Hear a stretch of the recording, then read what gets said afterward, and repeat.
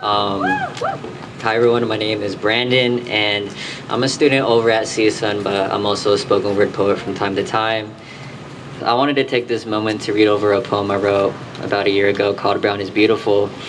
And you know, whether you're as brown as me, light skinned, doesn't matter because it doesn't make you any less human than the next person. And you know, this poem is really about accepting and having pride in who you are, even amidst the oppression we face. And as a Filipino, it's beautiful to see everyone out here in support of the Roque family and to stand up against anti-Asian hate.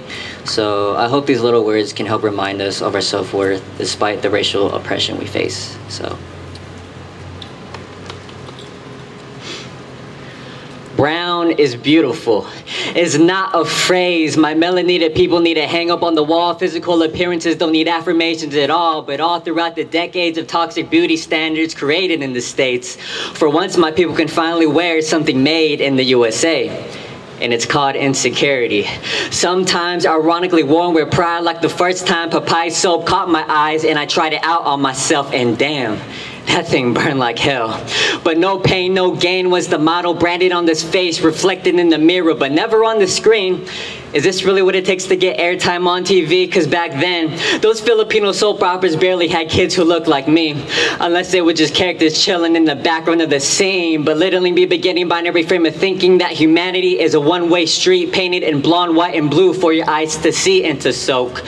While scrubbing the soap like sandpaper, erase the prejudice perpetuated against the abundance of melanin my color holds. Because most of the time, it really be our own folks feeding us insecurities as a form of love, as if commenting on our weight and skin in a patronizing tone is affection. Asking the questions if you got darker or gained weight is how not to greet your nephews and nieces. Yet these insecurities about our looks are simply scarred pieces of European colonization, traumatizing generations of America's Latinos and Asians. From treating my complexion like it's a complex problem that needs to be solved with verbal abuse, underrepresentation, and a bit of retinol, to the point where rebelling against the status quo means accepting the shade of your beautiful skin and rejecting the shade others throw towards the body that you're in.